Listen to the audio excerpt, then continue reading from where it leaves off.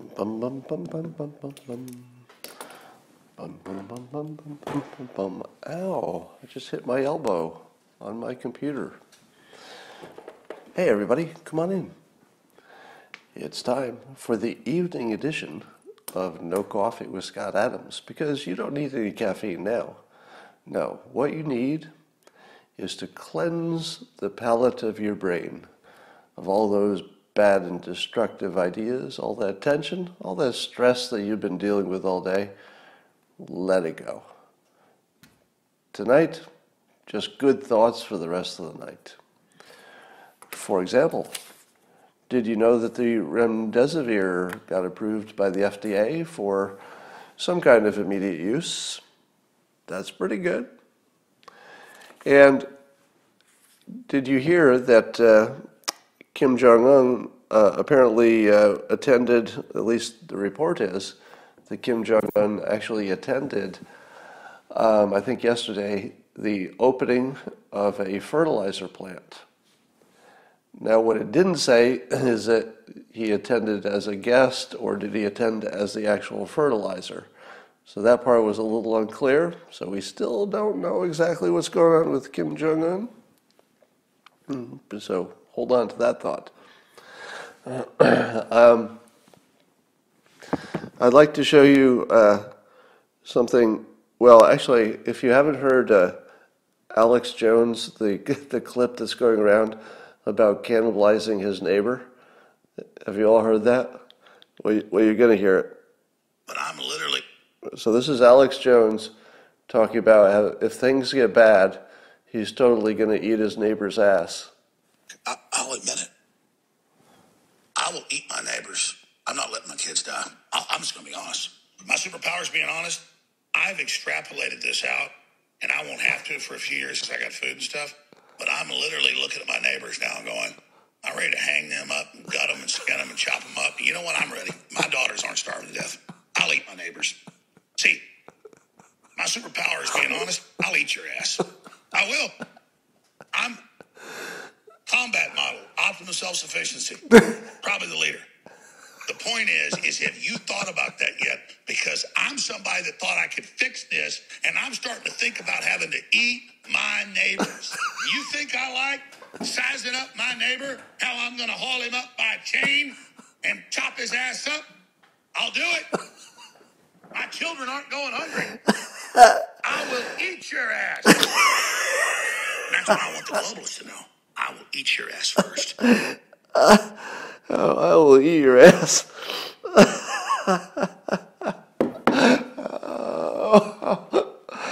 Oh, Alex Jones, thank you for that.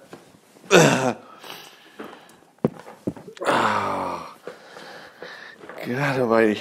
All right, so do you follow Juanita Broderick on Twitter? So she's accused President Clinton of rape, I think. But she's pretty witty on Twitter. And she says, there's one positive outcome to Biden being the Democrat nominee. We won't have to hear him continually bitching about why he lost.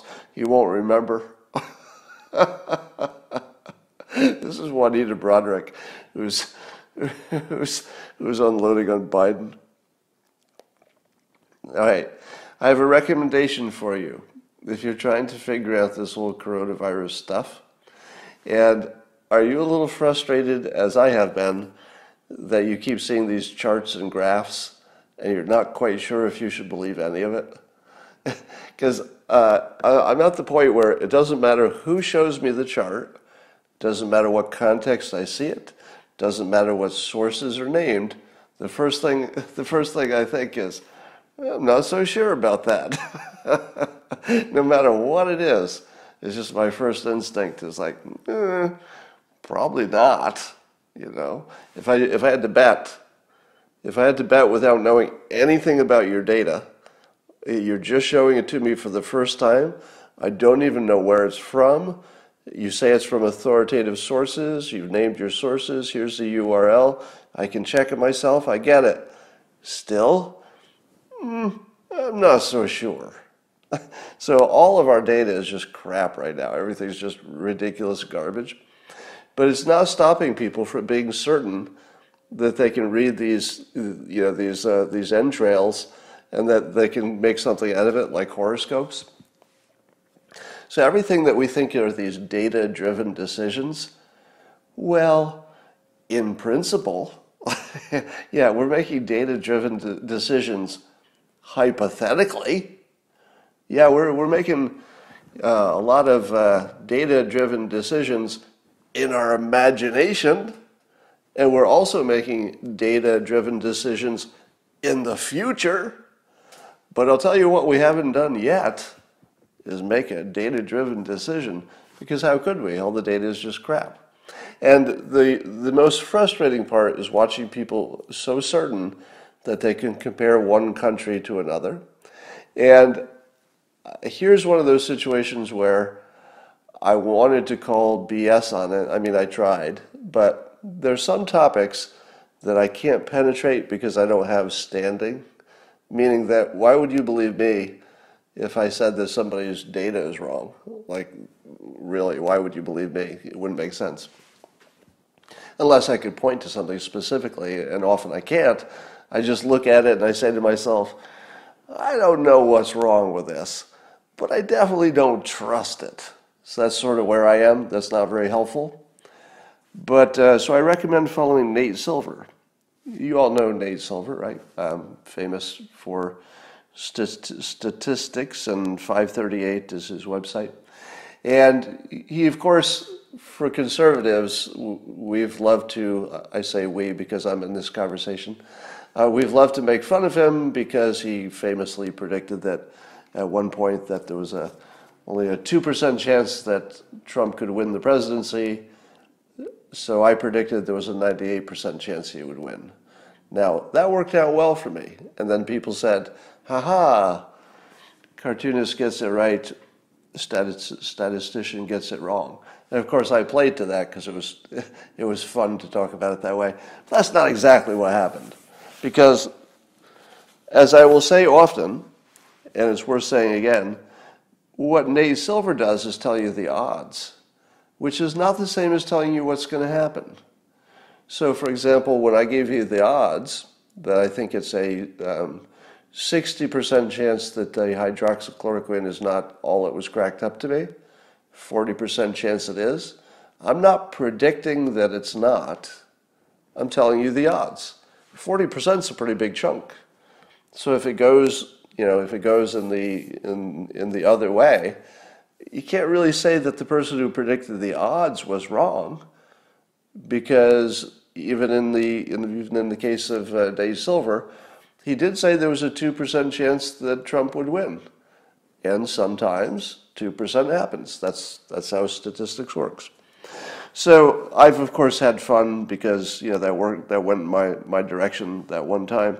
But if you're trying to understand the graphs that you're seeing and the statistics, especially the ones comparing countries, he's the best one to follow. Because he doesn't get too technical, and he just says, I don't think you can compare these, here's why, this looks like it's misleading, and here's why. And I think he does the best job of that. Now, if you do follow him, Nate Silver, N-A-T-E Silver, and he said Nate Silver 538 is on Twitter. And he's the most famous statistician, if I can call him that. I'm not sure if he uses that label for himself, but and he was sort of warning people on Twitter not to compare us to Sweden, and even that there's a peril to compare us to any other country. But what Silver was saying is that you can't really, there's nothing that's jumping out as statistically true about the decisions that we're making versus other countries. Because it seems that people are doing all kinds of different things and getting sort of similar results. So that's sort of the insight that I was looking for. Like, that's what I was feeling. But when he put it in words, because he's smarter about that stuff, when he put it in words, I was like, oh, yeah, I'm seeing that. Everybody's doing all kinds of different things, and yet the outcomes are pretty similar, with the few exceptions of the hotspots. if you take out the hotspots, as he recommends, everything looks about the same no matter what you do. And what's that tell you? I don't know if it tells you anything. But it's worth noting that it doesn't, well, the context that he was talking about, if I can, I hope I accurately convey this.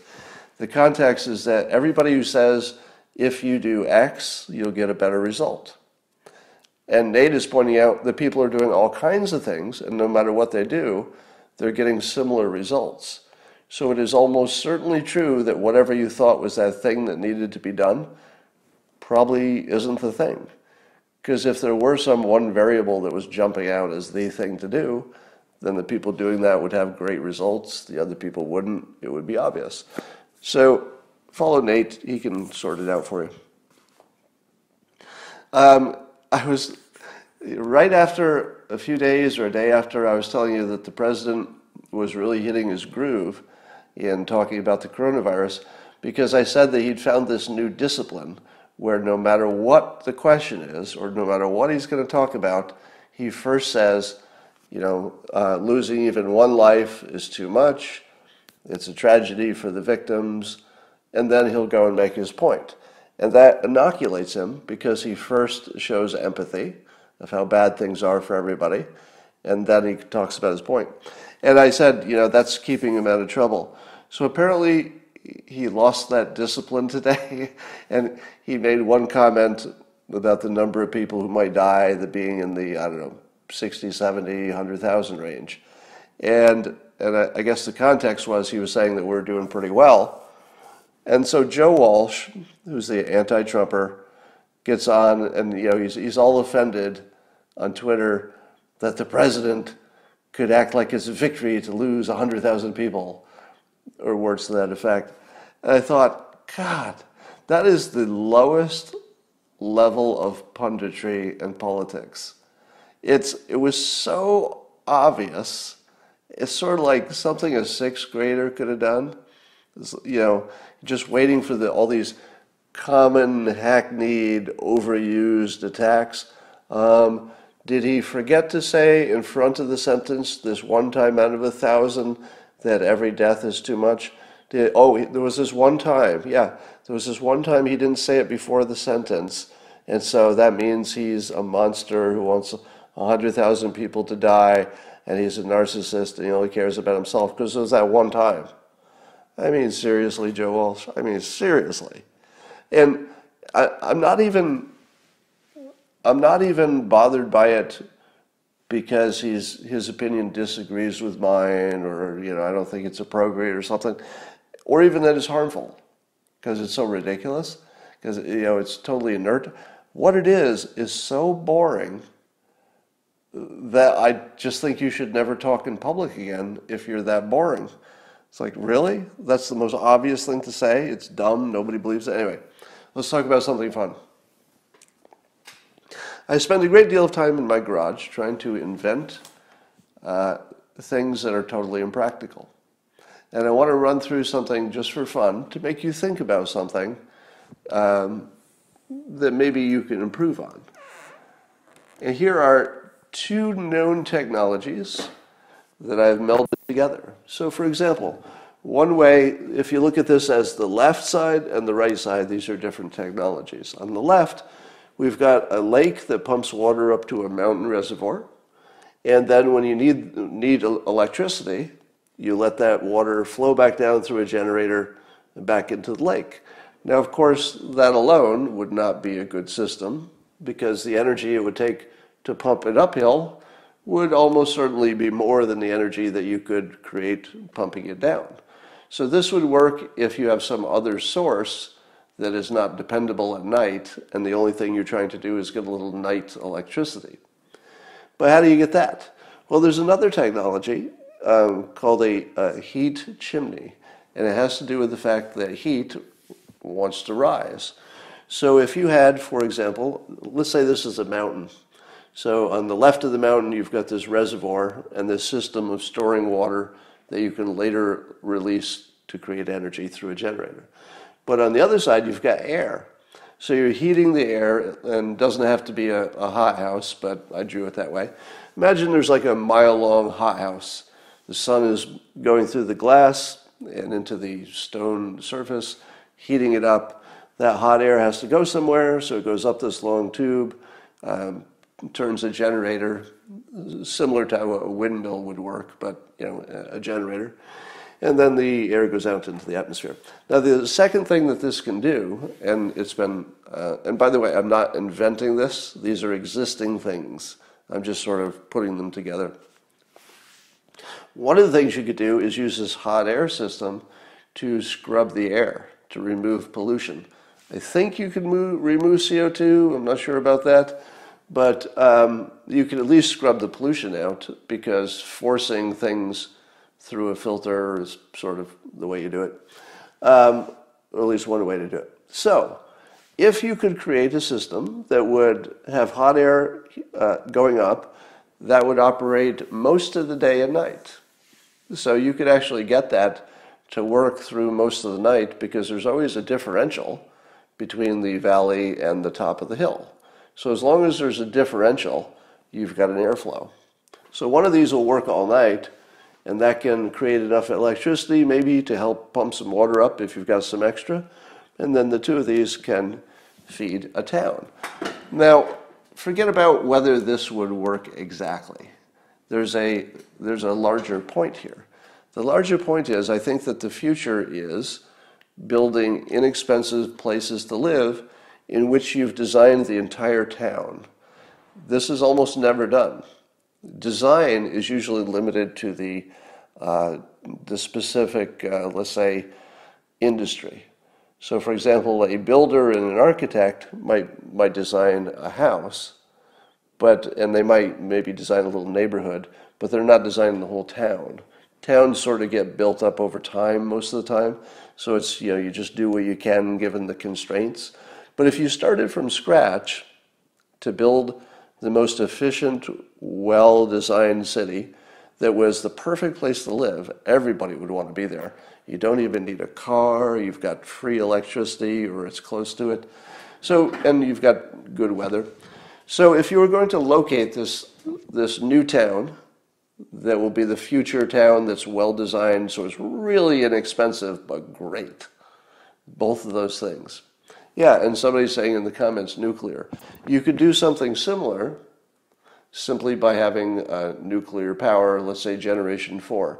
So in all these cases, you're deciding on your location, you're making sure you've got the right kind of weather and temperature for what you're trying to build, and you make sure you have a water source and an energy source. So let's say you can find lots of places that meet this test in the United States where you could build a city. Then how would you do it? I think it needs to be some kind of massive coordinated wiki sort of situation, because there are so many skills involved. That's why it's never been done, I think. I think it would take so many different kinds of engineers to coordinate. It would be hundreds of them. It would just be really hard. But once you got it going, probably each of the modules could be adjusted. For example, some of the engineers might be doing waste treatment.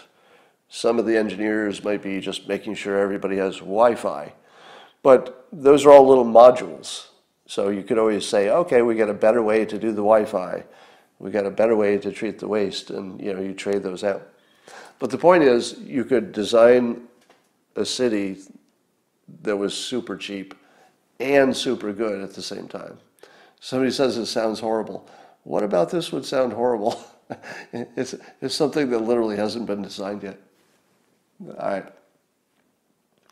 So then solar will only be 4 times expensive as current electric generation. Well, I'm not here to argue the pros and cons of the different power sources. I'm just saying that it's fun to think through the ideas of how you could go about that. And I'm pretty sure that if you designed a town really well, it would be better to live in than anything that anybody lives today, and way, way cheaper. And I think that that's the future. It's going to happen. Once you have the design finalized, you don't need the engineers anymore. That is incorrect. Sounds like you have not worked around technology. You never don't need the engineers because things are continually breaking and needing upgrades and fixes and problem shooting. You might need fewer of them. Well, probably not even that. You always need the engineers. Somebody says Germany has done that. Well, I'd be interested to know when that happened, because we could do it now way better. What is the value of money in a future that doesn't require it? Well, that's a big question there. You need someone managing the back end. Yeah, you definitely need somebody managing the whole thing. You forgot about power transmission lines. Yeah. Well, you could use power transmission lines, but you'd lose a lot of power. Scott loves campus housing. I love alternative housing. So I'm not trying to put any of you in any kind of special housing. You know, the conservatives who are in my audience are so primed to look for socialism wherever they can find it that you see it even where it isn't. So if I say, hey, you can do anything you want, live anywhere you want, but also some other people might want to choose these kinds of options, that's not exactly socialism. That's everybody can choose anything they want, and if the market wants cheap housing, it will have it. Yeah, there's lots of net zero housing, but I believe that the cost of building that stuff and the fact that they use solar panels and stuff, there are a lot of disadvantages of those. Typically, when you see something like a zero energy house, all of the design was done by the builder. But is that the best way to have electricity? Is the best way that each house generates its own? Maybe. But if you had designed the whole city, maybe you have one place that generates electricity, be it a central site with, let's say, nuclear or something else. All right. Interesting comment. Is the herd management goal large-scale campus life? I don't know what that means. Hemp bale houses are the best, somebody says. You know, I looked into all of those alternative building things when I built my house. Now, this was 10 years ago, but some things haven't changed. And people kept telling me, you know, use these hay bales, some kind of, I don't know, different hay bales, and you put them in your walls and you build up the thing. But you start looking into all these alternative technologies and you find stuff like, yeah, this hay is really good insulation, and it doesn't cost much. It's not really that hard to build, but it'll be filled with rodents. And I think the straw becomes less effective as an insulator over time. I don't know, something happens to it, it degrades, or bugs get in there and eat it. So it turns out that if you try to build your hippie house, you won't be happy in 5 years.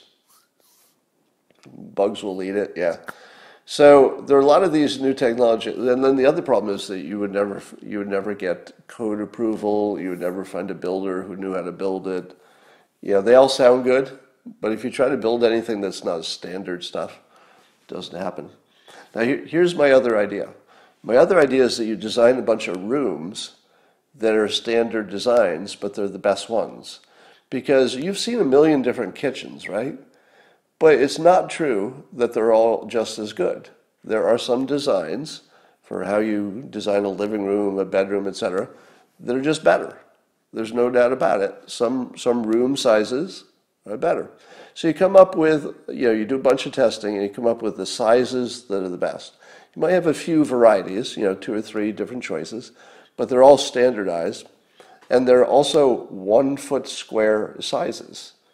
So if somebody wanted to build it themselves or keep the construction costs down, every part of the house, you'd never have to cut anything, because the whole town would have access to 1 foot square pieces for the floor, let's say, for the ceiling, let's say, maybe for the walls. And it doesn't have to be just 1 foot squares, But the point is that there's no situation where you'd ever have to cut any material. Everything could be built by taking it and just putting it where it belongs, because all the rooms would be designed to be the exact size of existing things. And that alone would probably lower the cost by 30%, 40%. Somebody says the best room designs become dated pretty quickly. I agree, and that's why you would want to have the option to redesign your home fairly easily once it's been built. And if everything is modular, you could take out your floor and say, hey, I think I want this to be a different kind of room, and put in a different floor without cutting anything. Nothing would ever be cut. How much is Lego paying me? Yeah, I'm being paid by Big Lego.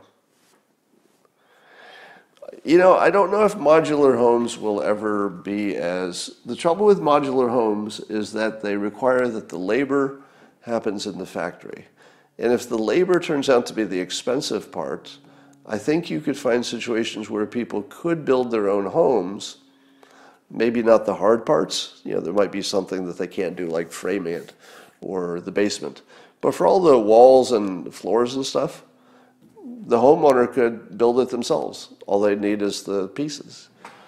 Do you like vertical farming? I don't know that anybody's figured out how to make it economical. I actually have an investment in an indoor farm company that's doing well, actually. Don't build where there is freezing and thawing. Yeah, that would be one of the main concerns, correct. What happened to geothermal? So geothermal is a perfect example of a technology that works better if you design the city. Because if you try to do geothermal for your one house, it just isn't economical. But if you were trying to do geothermal for an apartment complex, or let's say a college campus or a city, you would do it efficiently because you would have common systems and stuff, and you would do it once before everything got built. So that's why you design it from scratch. All right, that's all I got for now. You've had enough of me today. Somebody says they built their house and it was a nightmare. Yeah, have you seen the Elon Musk tweets today? People are wondering what's going on. He said the Tesla stock was too high, so it went down. He said his girlfriend's having his baby on Monday. He said that he's selling all of his property and his possessions. And people are saying, what? What's going on? I don't know. Maybe we'll never know. But that's all for now. More swearing before bed, please. Not tonight. I'm in a good mood tonight. And I will see you in the morning.